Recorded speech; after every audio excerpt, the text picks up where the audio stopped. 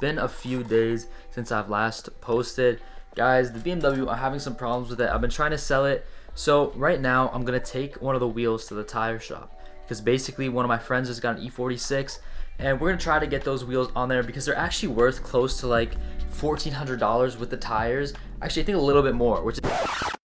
Yeah, so that's not what ended up happening. What ended up happening was we sold the car on a rush, but there was a long process to get it ready to get sold, a lot of cleaning. So I'll show you the process of doing all that and getting all the mold gone, because this car was pretty disgusting. All right, now the first step was removing the water, and the one problem is in the beautiful state of New Jersey, it rains almost every week, which means every week I'd basically have to vacuum this car out, and that would only be a perfect breeding ground for mold, which meant I would be scrubbing the seats and the interior constantly over and over again. All right, right now we're moving the cars out of the driveway. Basically the Beamer, you have some guy, and he's really interested in the car.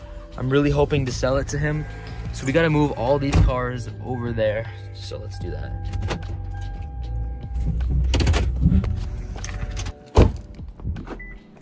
All right, at this point, I'll be honest, I was pretty scared because this guy had brought all of his friends and they were all my age, and I was there with my dad nonetheless.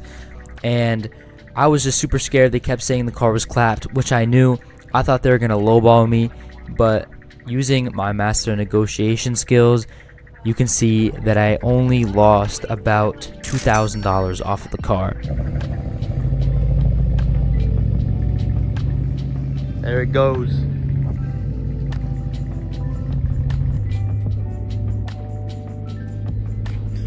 He was letting the car, last night he let the car idle and stuff on here. Bro, look at this. This is crazy. And it smells like the exhaust because the catalyst downpipes with a misfire. I guess, go figure. But that's pretty bad.